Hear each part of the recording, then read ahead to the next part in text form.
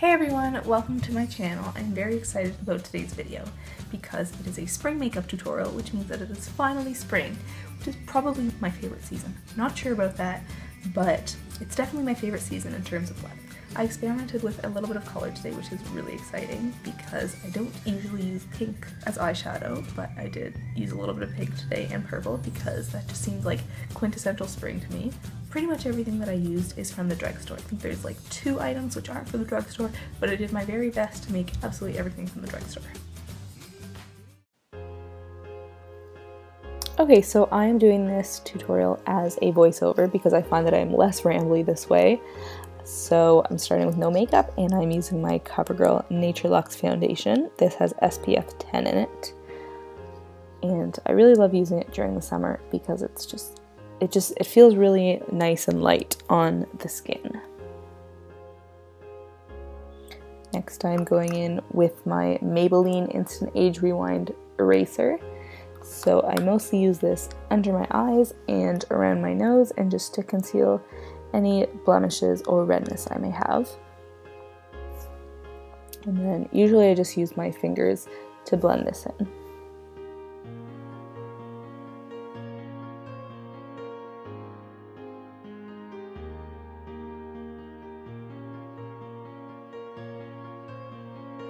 I'm now going in with my MAC Painterly paint pot. Whenever I'm using eyeshadow, I use this just to prime my lids. It gives you a nice base color and it also makes your eyeshadow last all day. I'm now going in with my blush. This is Bourgeois Pig by NYX. It's a powder blush. It's a very nice light color and I've been wearing it a lot lately because it makes me think of spring.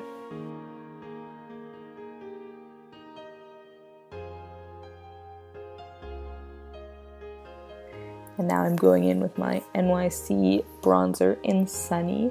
This is a big cult favorite. I don't actually love it, but I was trying it out again for the first time in quite a while, and I think I will try using it again in the summer, but right now my skin is a bit too light. So I would recommend going in either with no bronzer at all, or maybe one that's a bit lighter, because this is a light spring tutorial. Now I'm going in with my CoverGirl Intense Shadow Blast Primer and Shadow. And I'm using this all over my eyelids, as well as a highlight on my cheekbones, my Cupid's bow, and a tiny bit on the tip of my nose. This is a really nice, light, shimmery color, and it's very creamy and easy to blend.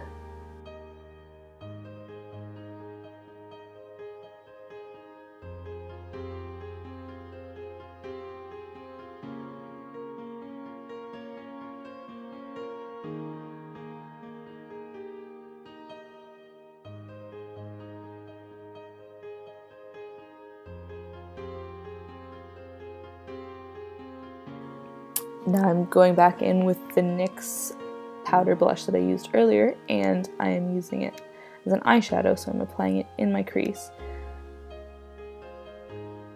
I think that my makeup brush had a little bit of color on it before because it's turning up kind of brown, but it actually works out okay. I made it a little bit darker. But yeah, I'm just using it in my crease and a little bit on my lid and under my eye. I don't usually use pink as eyeshadow, but I actually think that it looks really nice with my eye color, which is green.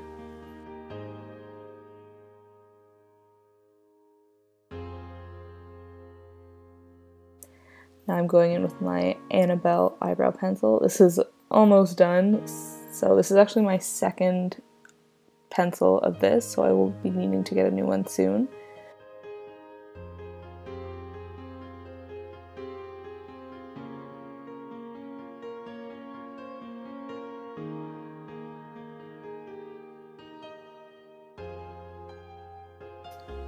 Next up, I am using this Revlon Photo Ready Kajal eyeliner, and one side is purple and one side is sort of like white / cream colored. So I use the cream colored side on my inner corner, and then I'm using the purple along my upper lash line, and then I am using my finger just to blend it out a little bit because I didn't want it as a straight line. I wanted it to look more blended and just a little bit more natural and less harsh.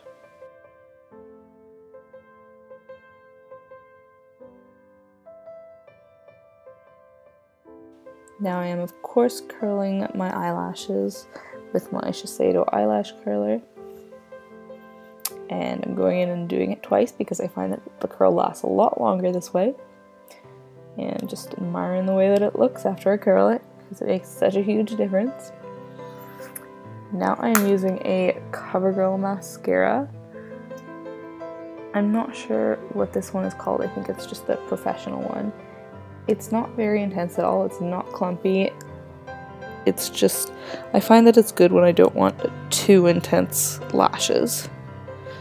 I am, however, doing 2 coats because that's just how I do my makeup.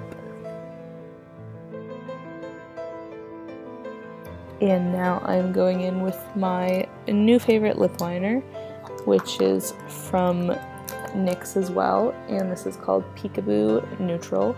I find that it's the perfect color for my lips. It makes them look just a little bit creamier, a little bit bigger, and mattifies them.